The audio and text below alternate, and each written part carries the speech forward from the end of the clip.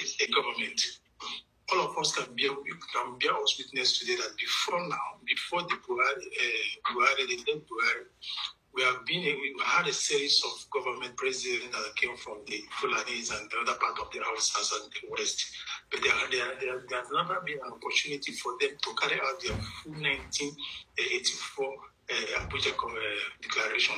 Still, Buhari came into power. When Buhari came in, the government became weak because they had an agenda. They are now open up the gate of hell for themselves, not for us, Biafra, but for themselves and these Nigerians. So in that gate of hell, they open for themselves. That was where you can see the government came out. Everything is Fulani jihad.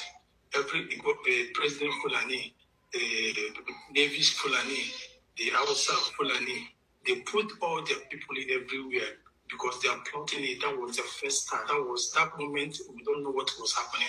Every Nigerian saw it as you are trying to be ethnical. You are trying to be one side, not knowing that it's a clear plan. And then you move from that. That one is the start. The second step is begin mass migration.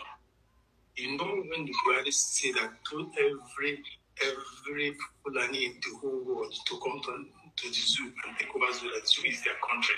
That is what they call big mass migration. They started moving from every corner of the Africa, started coming down, all the Sahel, coming down in full force, and COVID helped them.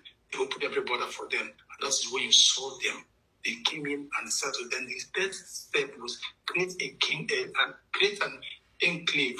What does that mean by creating an enclave? An enclave is a portion of a territory within or surrounded by a large territory whose inhabitants are currently ethnically distinct. So that when they came, they created an enclave, a particular zone where they settled and started destroying. Was when they started destroying, bombing, killing, burning houses because they need a settlement of their own. They need a place to hold us and begin. And they start moving to all the bushes in the north, in the south, where they were waged in the east. When you do so everything and raised the army there, and they were stopped, they remained in the bush and were battling them. But that was why